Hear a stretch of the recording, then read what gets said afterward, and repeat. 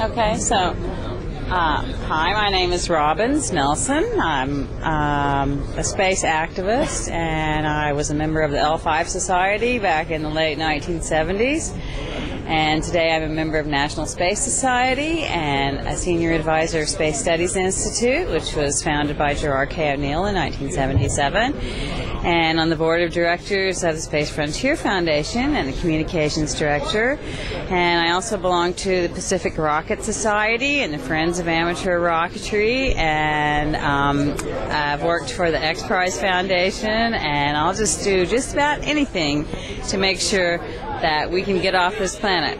Space is great, but you got to have rockets, you got to have low-cost launch systems, and that's what interests me. Because, like Robert Heinlein told us, once you're to orbit, you're halfway to anywhere. So I'm, what I believe in doing right now, the thing that concerns me the most is anything that has the possibility of decreasing the cost of getting to orbit.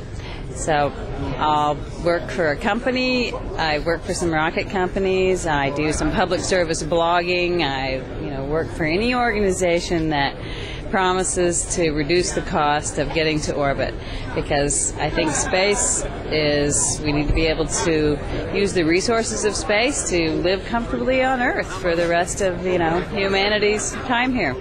Okay, Teresa?